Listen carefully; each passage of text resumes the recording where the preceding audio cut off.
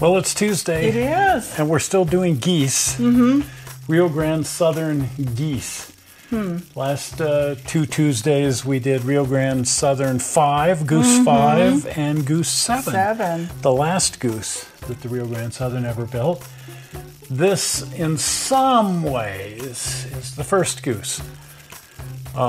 Clearly there was a 1, because this is 2. Yes. And then 1 got scrapped out and has been recreated and is at the museum in Ridgeway. Oh, neat. And it's green instead of silver. There's a lot of things about 1 that are quite different than the other geese. But for one thing, it's just a work goose. It was just designed to haul tools around.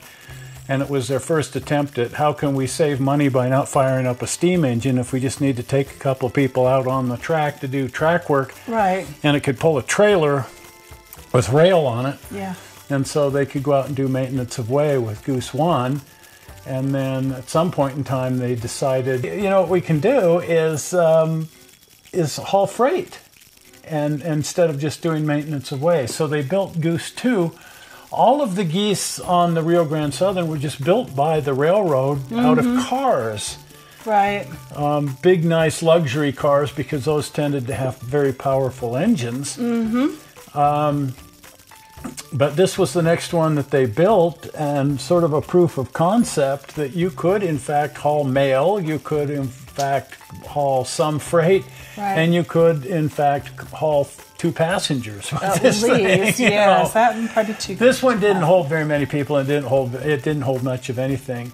But it proved to them that they didn't need to fire up a steam engine if the entire passenger roster for the day was 2 people. They could just put them in the back seat here, and I think it can actually hold like 4 people, something like that. Because it's really wide. They widened the car bodies here. They're not just the standard width. Right. They're close to the standard width. This one is closer to the standard. I think 2 never got widened. 7 is also, well, 3, 4, 5, 6, and 7 were all built out of cars, and they all had wide bodies added, and then 3 of them, they threw those bodies away eventually and put bus bodies on there, which is even wider. Right. But 7 still has its original car body, but they widened it. They just took sheet metal and widened it. This one never had that done. Right.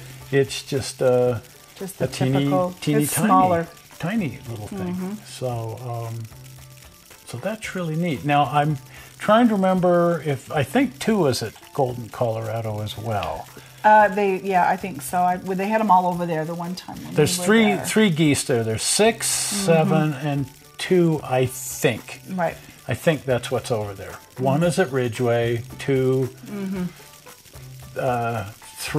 is Telluride, I think. 4, Knott's Berry Farm, or those 2 are, I don't know. And then 5 is at Dolores.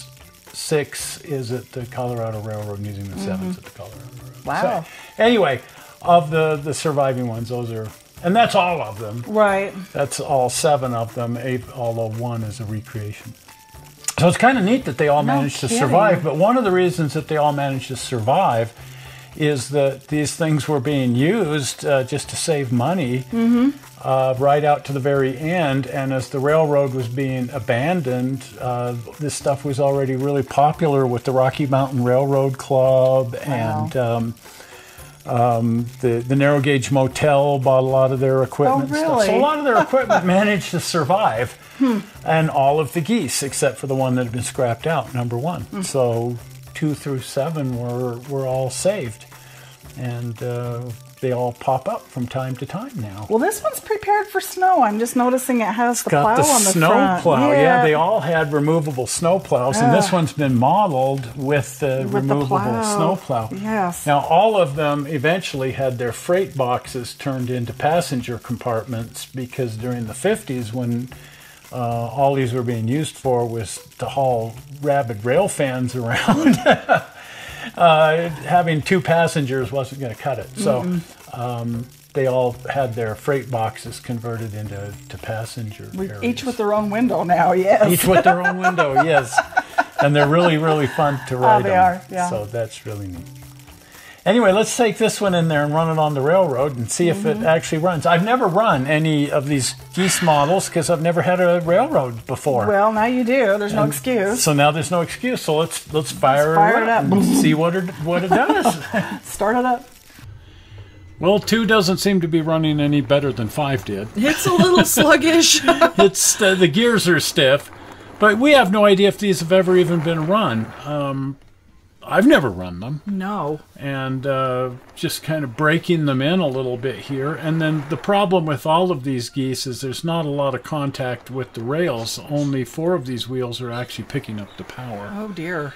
And all 3 of these geese will benefit from having a Keep Alive, a digital command control system, DCC, with a Keep Alive. And that'll help it get over some of the rough spots. But it's coming around. It is. It's looking good. It is. It makes me want to go for a ride on one. It does, just as long as it doesn't pop a wheelie or something. It's getting better. Look at that. Away it goes. It's actually starting to go. That's pretty darn neat.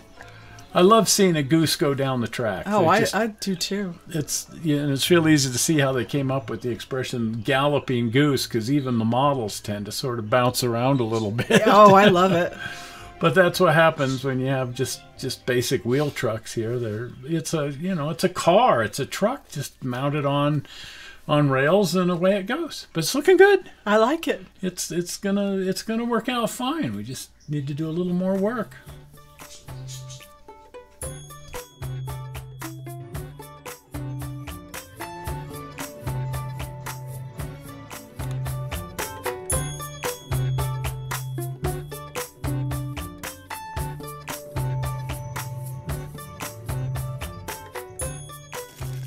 Well, it'll be fun to make these things run on DCC. Right. And sound systems. Absolutely. Because it's just neat to, with the proper sound system, you got your starter motor and you can turn your headlights on.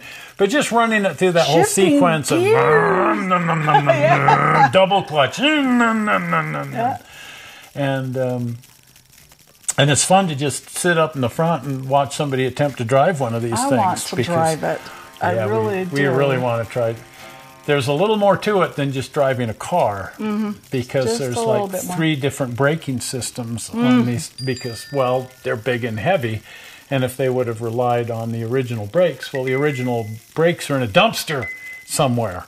Right. And so there's, I can't remember exactly how it all works, but there's 3 individual braking systems. Well, you don't want your back end passing your front end. No, that would just not work. and it's very important to be able to stop something that's big and heavy. And in spite of the fact that as train equipment goes, these are small, they're still quite big and heavy. Right. And so having 3 braking systems is good. If it won't go forward, that's one thing. If it won't stop, that's a whole different thing.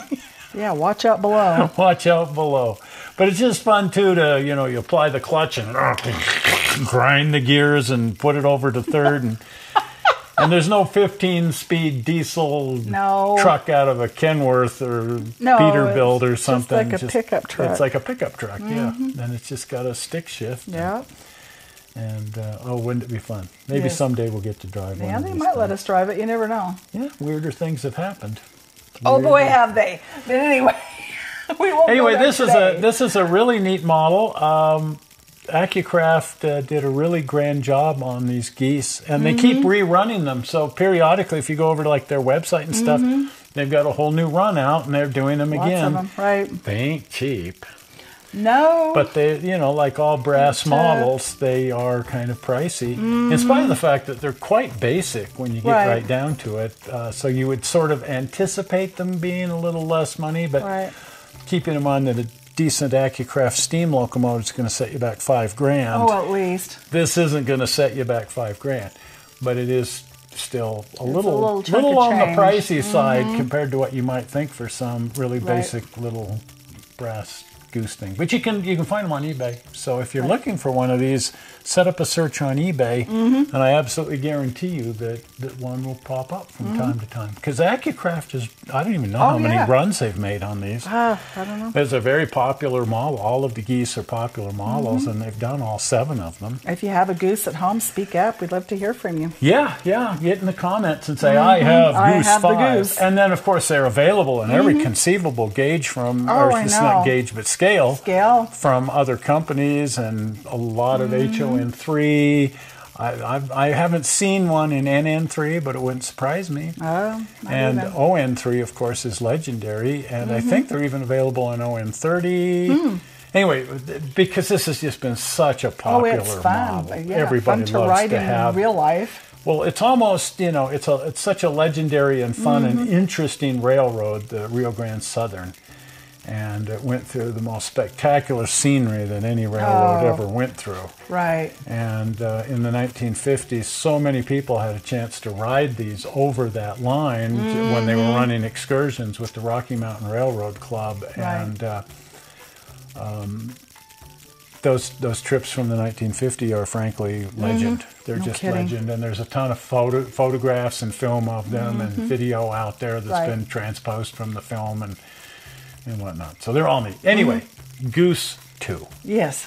Well, if you haven't been over to the channel, pop over to the channel, and if you're not a subscriber, here comes the blue button. Are you ready for it?